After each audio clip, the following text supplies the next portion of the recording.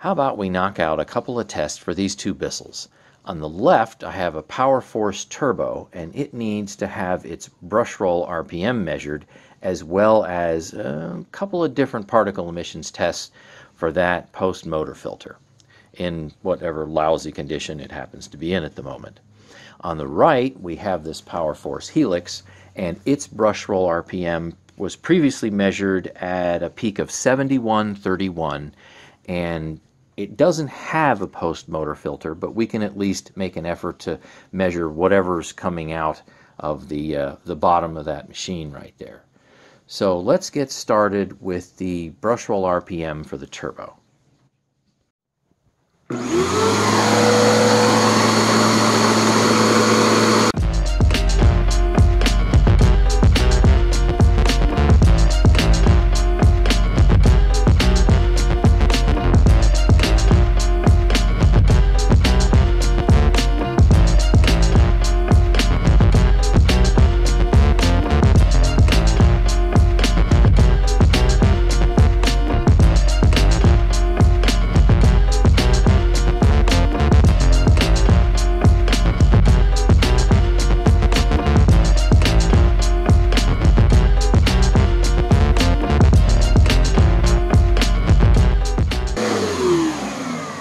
Okay, so the turbo's brushroll speed, even with the 12 amp motor, is definitely slower than the Helix's brushroll speed.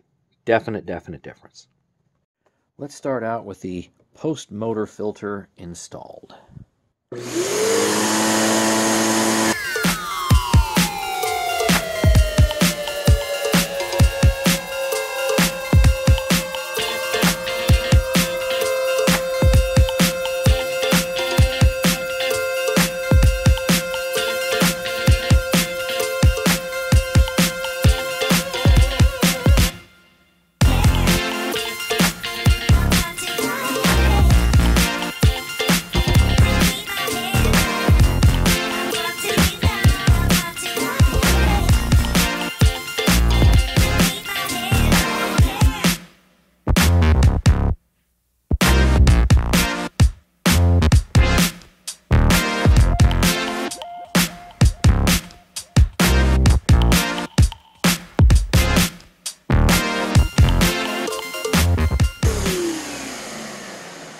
Well, it certainly doesn't correspond to any fantastic specs like, say, H10 or H11.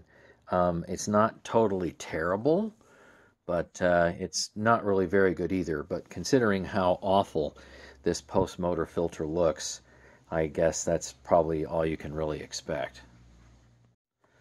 Now we have the post-motor filter out. Ugh, looks terrible. This side doesn't look too bad. So let's see what happens.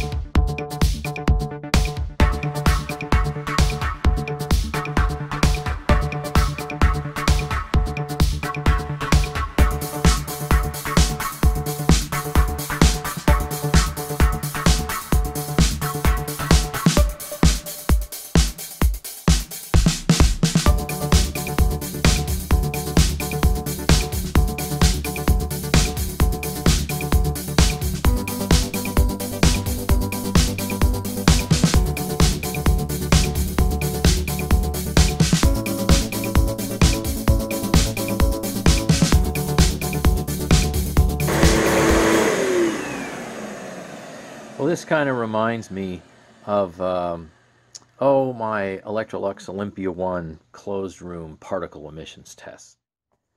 Now let's measure what no post-motor filtration looks like in this Helix.